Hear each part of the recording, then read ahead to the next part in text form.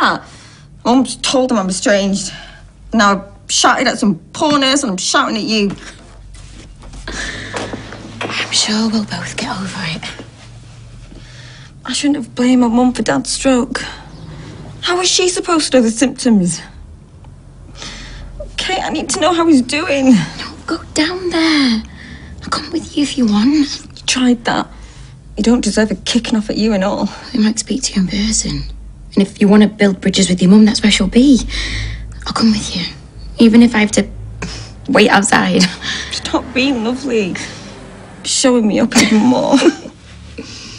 Yeah, that... Client once who hired a hitman to take out her husband.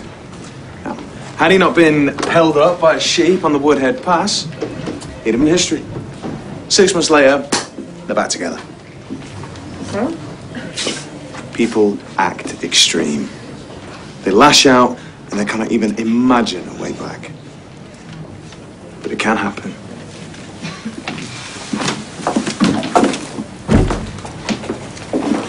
I don't want her here. Rana has knowledge. The consultant is going to be telling us things that we need to get our heads around. You're clever. Yeah, and if we were trying to bail Dad out of that bed, then I'd be your man. Don't make light of it. I'm not. You don't even have to talk to her. Just let Rana hear what the consultant has to say, for Dad's sake. She's not seeing him. Okay. Mrs. Habib, Come through. You're here as an interpreter, not family. girls. Questions, just ask. They've written him off. That's not what she said. They said he won't recover. They said the chances are small. I heard it loud and clear. You heard the worst case scenario. Are you even a nurse? Is anything that you've told us the truth? You lie, accuse? You only want to hurt people. No! Stop it. Oh, you can take her side now, are you? It's Adam.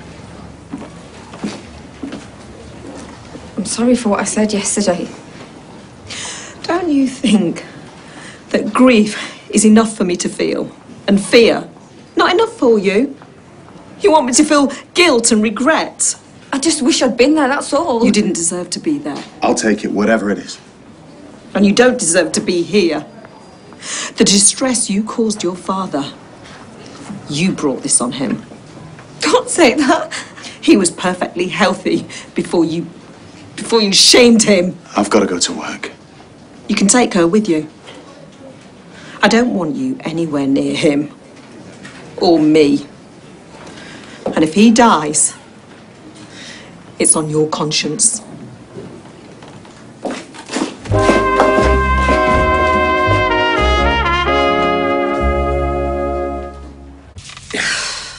All the stress I gave him. All the shame. Rana, you have to know that you've done nothing wrong. I just wish Wish what? that he'd feel like this. That he'd accept me. That he'd loved me. He did love you. He does love you. He just doesn't understand you. And that's not your fault. All his. It's bigger than that. Which is why you have to forgive yourself. It's bad timing. Things change. They are changing. It's too late, though. For me and Dad. As long as he's alive, there's hope, okay? Just concentrate on that.